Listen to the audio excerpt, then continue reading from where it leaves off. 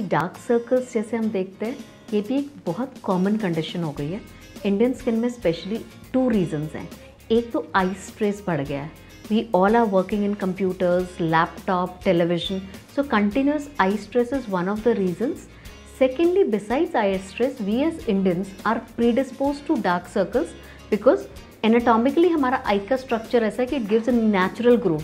So anything which is deeper looks darker.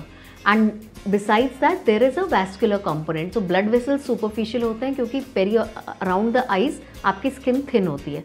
अगर आप अपने cheek की skin देखें और eyes के around की skin देखें तो वो it is the thinnest skin. So that needs an extra care. Dietary, if you look at high intake of, you can say carrots, beetroots, they help in reducing your dark circles.